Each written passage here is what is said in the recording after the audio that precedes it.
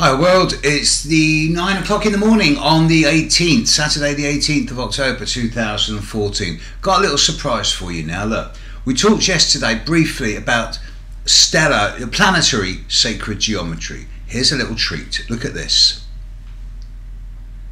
Look at the circle in the middle, the big black circle. Draw a circle.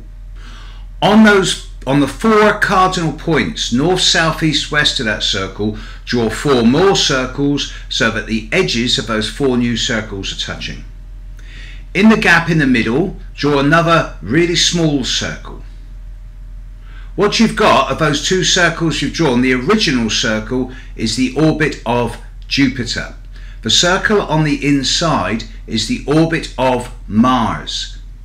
This is accurate to over 99.9%. So we're talking about 100,000 miles over a fair few billion. And I've got another 100 examples of how all the different planets actually sing with each other in a way that it epitomizes perfect harmony. It is the harmony of the spheres. There's a number of others, and I'll show you some more at another time. Meantime, here's the crux of today's video, and that is Saturn. Saturn in Scorpio. Saturn now at 22 degrees of Scorpio, really beginning to pick up speed. The sun is about just under 1 sign away. It's rising now about an hour 50 before Saturn.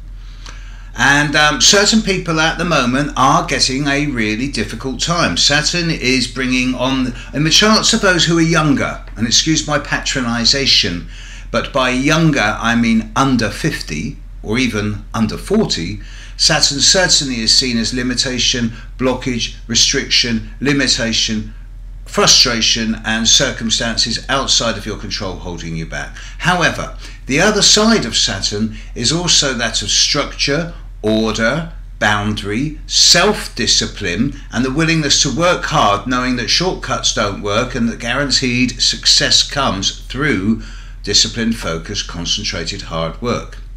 This is no consolation to those Aquarians at the moment born on the 10th, 11th, 12th, 13th of February, all those Leos born on the 14th, 15th, 16th, 17th of August, because Saturn's absolutely hammering you at the moment. And there's you're best advised to actually step back and have a detached and objective look at what's going on in your life and perhaps do a bit of housekeeping.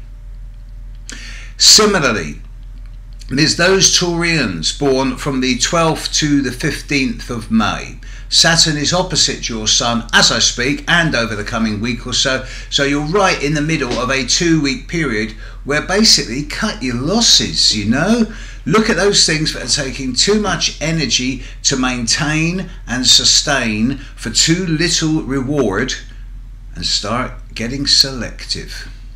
And of course, Saturn is in Scorpio. It's particularly affecting those Scorpios born at the moment from the 13th to the 16th of November. And if you're one of these, mate, not only cut your losses, but weed and prune and streamline and let go of things and people and situations and environments that have passed their sell-by date and have reached the end of their shelf life. This is not loss. This is clearing the deck so that the future can come in without having to negotiate old baggage. This is what Saturn does. He clears the decks for you in a way that's not necessarily fun, but it is workable, effective and efficient. Saturn is now finishing the job that it started 9 months ago, and many of you who have been under Saturn's eye over this last 9 months are now finalising. And in many ways, this is endgame over this last 9 months for a lot of the gravity, restriction and pressure of recent times. Nevertheless, it's nearly over. And by the end of October, Saturn's going to be moving into uncharted territory, into late Scorpio. So I do expect a lot more, unfortunately, a lot more stories of corruption, sordidness, child abuse, misogyny, all of these things to come out. Probably mainly historical, but nevertheless still going to come up more and more as Saturn leaves Scorpio and prepares to move into Sagittarius, which is only now, remember, 9 weeks away. those Sagittarians who have been complaining about not having anything to do with their lives, boy, you have no idea what's coming up. It's going to be great. It's going to be hard work, but it's going to be great. Saturn's at the end of Scorpio. Time to be clinical, clear, almost ruthless with yourself. Time to get the metaphorical scalpel out. Apart from that, Saturn's your friend. Just work hard. Catch you later.